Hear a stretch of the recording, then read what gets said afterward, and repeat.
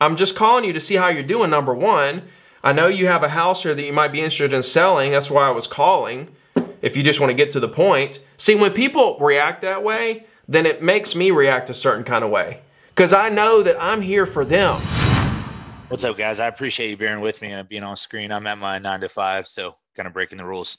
So I had a question for you because you said that, oftentimes we get caught up in, closing the deal and what's in it for us. What Yeah. are some basic principles on the phones that we could implement that allows us to kind of remove our selfish desires from the call and really focus on the clients? Like, what are some practical things that you do to keep that in the forefront of your mind when you're on the phone? I'm so glad you asked that, man. So just while I got you, give me a typical general script that you're using now so that I can kind of tell you how to translate that. So I'm pretty new, so bear with me. I just been buying leads and calling the last couple weeks. Yeah. So I said, hey, Ricky. Yeah.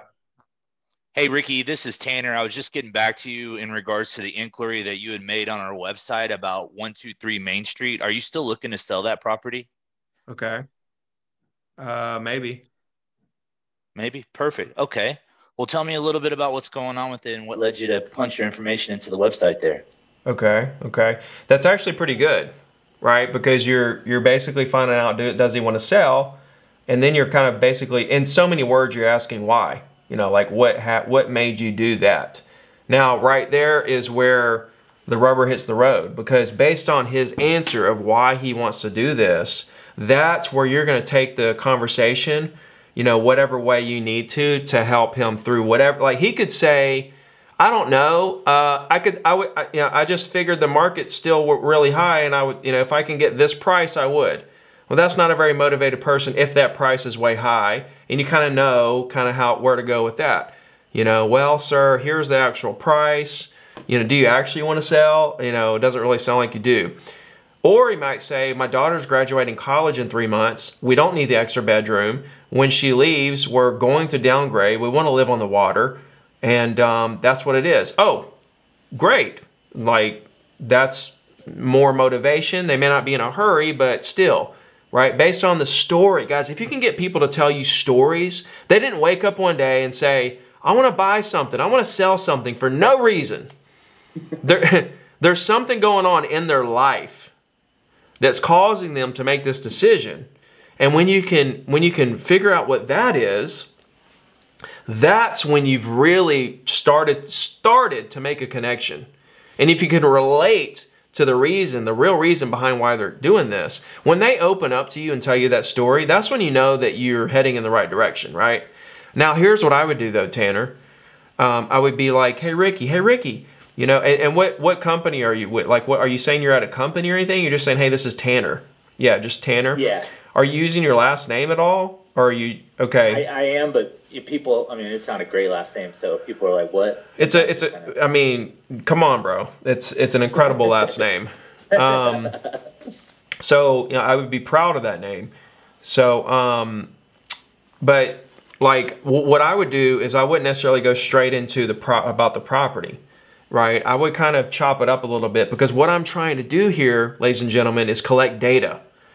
So when I throw out a question or a response of some sort to my prospect, I'm listening.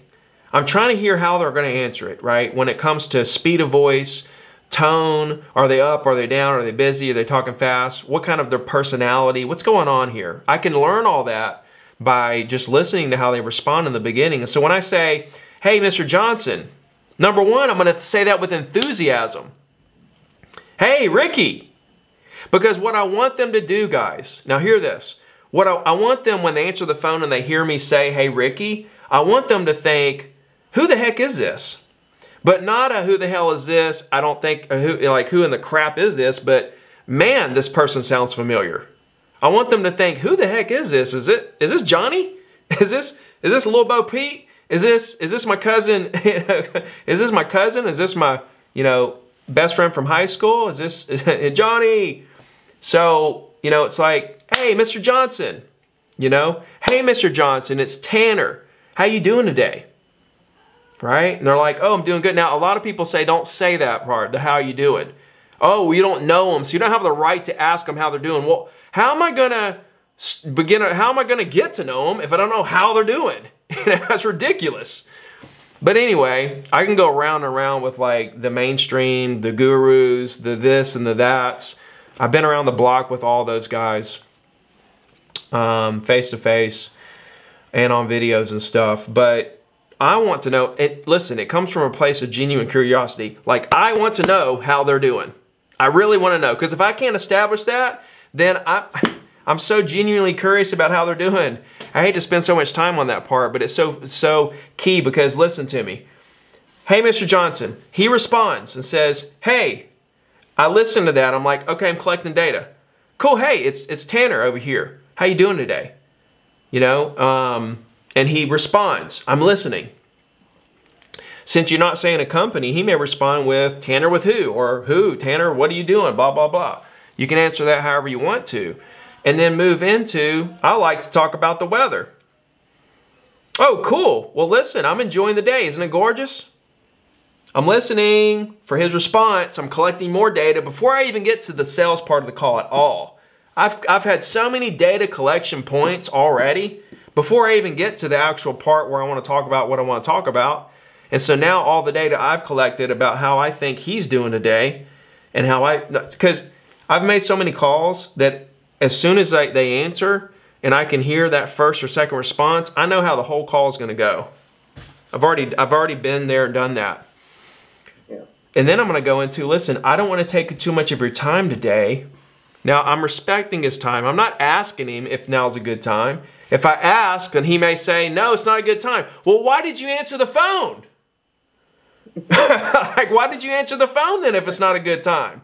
So I don't have to ask him if it's a good time. I know it's a good time because he answered, but I still want to respect his time. So I want to make a statement. Hey, I don't want to take up too much of your time, but I saw that you were tinkering around on our website or whatever about your house. I was just calling about that and seeing if you're still interested in possibly selling. Right? And then I like what you did after that. You went into trying to investigate and do discovery on why they're thinking about selling. So that's cool. I appreciate it. That helps. Just listen, slow play it, slow roll it. And if you go in there slow and they're like, what do you want? What's going on? It's like, well, hold on, sir. Like, I'm just calling you to see how you're doing, number one. I know you have a house here that you might be interested in selling. That's why I was calling. If you just want to get to the point. See, when people react that way, then it makes me react a certain kind of way. Because I know that I'm here for them. Mm-hmm. Okay, sir. Well, listen, I'm calling to see what I can do to help you today. It sounds like you're having a really bad day. Right? So what can I do to help you, man? You know?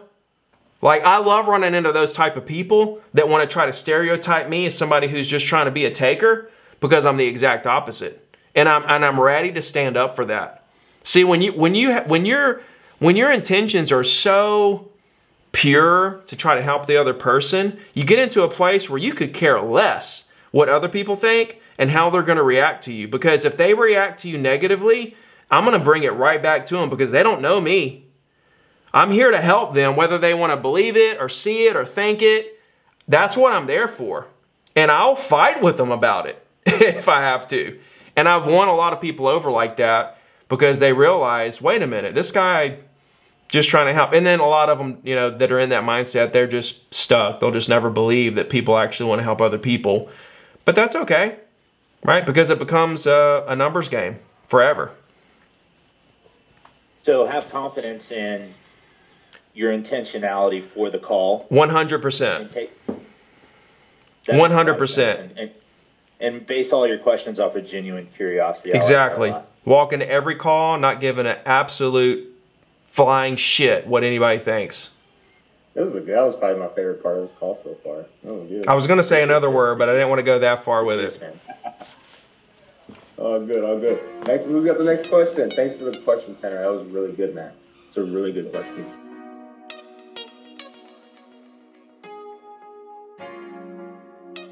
I want.